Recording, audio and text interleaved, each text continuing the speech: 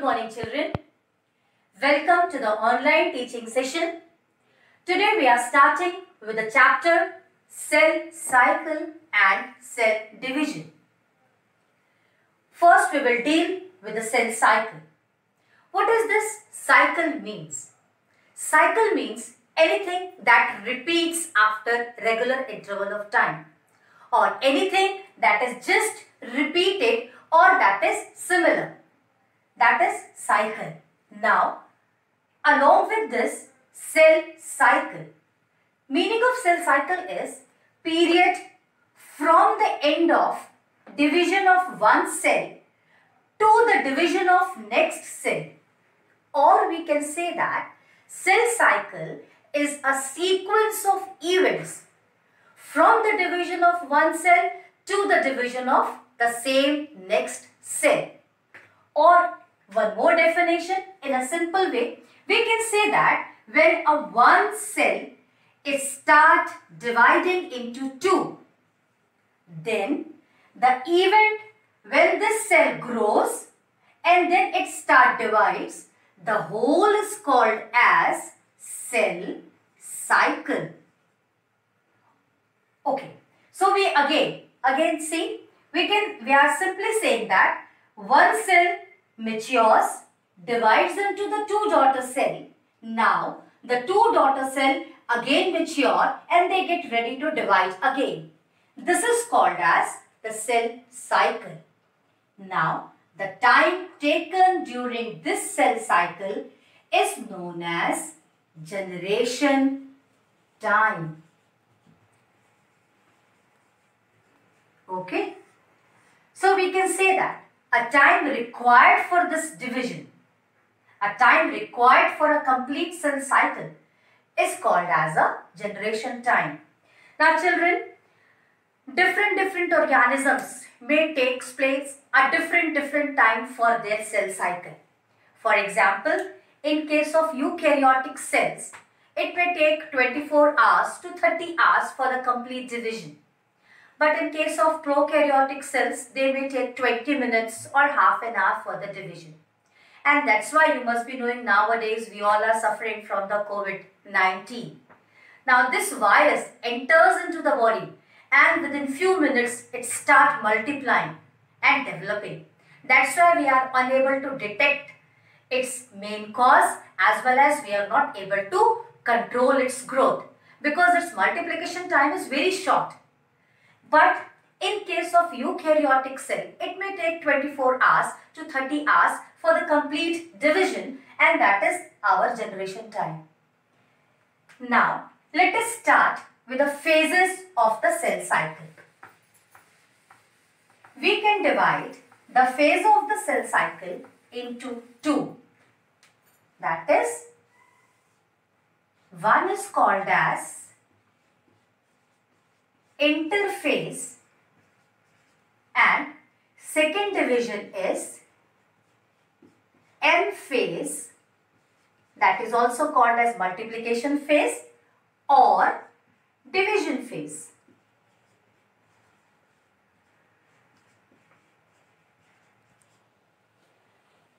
Earlier, interphase was called as the resting phase. Most of the scientists, they were treating this interphase as the rest phase because there was no division taking place in this. Most of the time it was not clear that how the interphase worked, and they used to think that this is the division phase where the division is visible.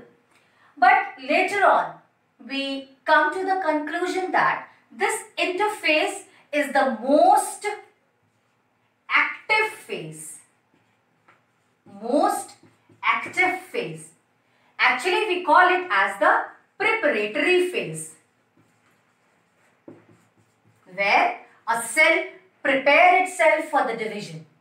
That is preparatory phase or the active phase. And then we come to the division phase. Now, this active phase can be divided into different phases. That is G1 phase, S phase, and G2 phase. This we will see in a cell cycle. And this division phase or multiplication phase can be further divided into two. One is called as karyokinesis and second one is called as cytokinesis. The meaning of karyokinesis. The meaning of karyo is nucleus and kinesis is splitting. So the splitting of nucleus, I can write it like this. Splitting of nucleus is called as karyokinesis and splitting of cytoplasm is called as the cytokinesis. Now let us start with the interphase. Stop. Let us start with the interphase. Interphase can be divided into three parts. One is G1 phase. This is also called as gap 1 phase. Then S phase. It is also called as synthesis phase. And then gap 2 phase. Now, in case of interphase, all the phases prepare something for the next phase. So this is the basic meaning of all the phases. Like G1 phase prepare itself for the synthesis phase. Synthesis phase prepare for the G2 phase. And G2 phase prepare for the multiplication phase or the division phase. Now, if we draw a cell cycle, then you can see if it is a cell cycle, then this is a small M phase, or we can call it as a division phase.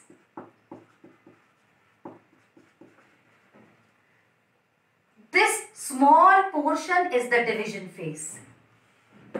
And suppose one cell is here, okay, and the whole, that is from here till here, it is called as interphase.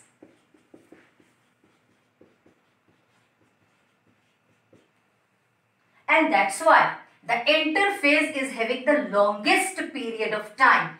If a eukaryotic cell multiplies after 30 hours, then all the 28 to 29 hours will be for interphase and only 1 hour will be for the division phase. So we can write down the time duration also. This multiplication phase is for 1 hour. Now this is our G1 phase and this is for 11 hours. This is our synthesis phase, that is S phase, and this is for 7 hours. Now this is G2 phase and this is for 3 hours. In each phase, all the G1S and G2, they will prepare for the next phase. Now see, the meaning of S phase, synthesis phase, is simple, that is synthesizing. What has to be synthesized for a cell? Nothing, only DNA. Because DNA is that genetic material that transmits all the genetic code, all the characters from one generation to the another. So here the DNA will get replicated, and now this G1 phase, it will prepare the raw material for the synthesis phase, and this G2 phase will prepare itself for the multiplication phase. In case of DNA replication, that is in case of S phase or synthesis phase, the DNA get replicated. Or suppose, let me give you one example, students. Suppose if two of you are sitting in front of me and I have some information to give you, and I have written all the information on a sheet of paper, and I wish that you too should get all the information. Okay, now what will I do? I will have two options. One is I can tear a page and give you the sheet so that you can get the information. Second option I have that I can make a photocopy of the page and then I can give you so that you too can get the information. Now, by what method you too will get all the information? I think so by second method. Because if I tear the page, then definitely you too will get the information, but the information will be half. Okay. So, what is the best way for me? To make a photocopy of that page and just to give it to you so that you too can have all the information. The same thing happens in case of S phase. Here, the DNA duplicates itself so that whenever there is a formation of the new cell, the new daughter cells must have all the genetic property, all the characteristic of their parent cell. Now, for the preparation of the DNA, we need something. We need some raw material that we will discuss in the next chapter, or whenever you will go in the higher classes, there you will study that DNA is made up of some histone proteins, DNA is made up of some different type of proteins and raw materials that we will see. Now see what happens.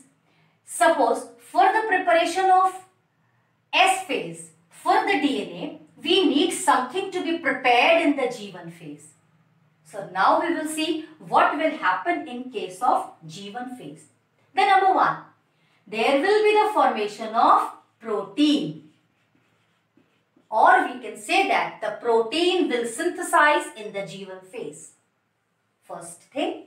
Second thing, along with the protein, now we all, I don't know whether you know it or not, or I'll teach you these things in the second or third chapter.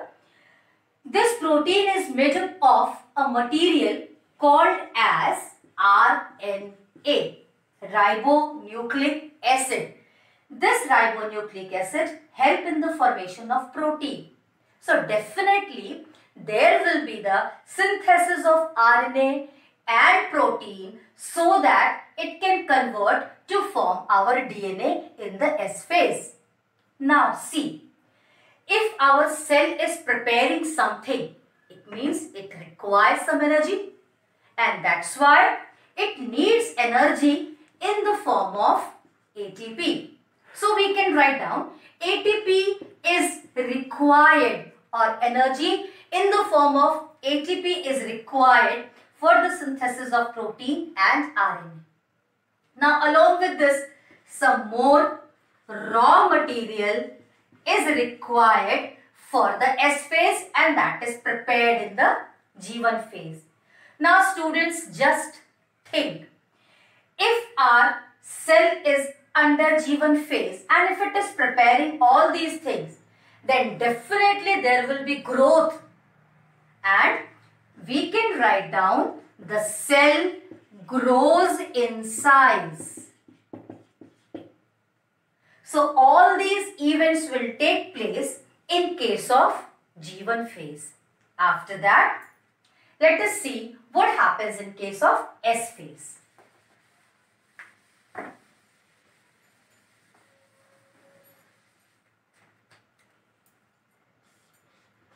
Now, as the name is there, this is S phase.